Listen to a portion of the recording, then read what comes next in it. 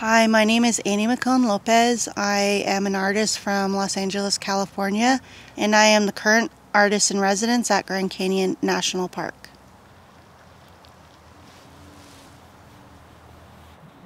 Being up here at the Grand Canyon has been a real inspiration.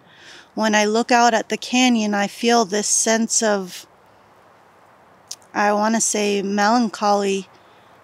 It overwhelms you with its grandeur.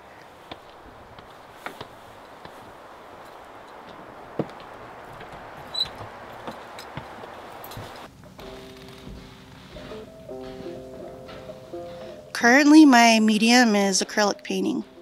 So I like to paint on a wood cradle board, and so I really just love the texture of that. And I also like to paint on amate paper, which is a traditional paper from Mexico made from a type of mulberry. And a lot of the Mayan codexes and also the Aztec codices were painted on this amate paper. So this is the emergence of the headwaters of the Little Colorado and the humpback chub, which is an endangered species for the Little Colorado.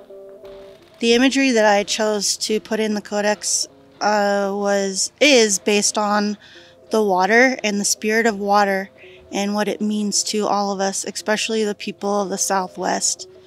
They have little rights to the water, and it's important for people that come up to the canyon to be able to recognize that water is such a vital issue, not just for the Southwest, but for our entire planet.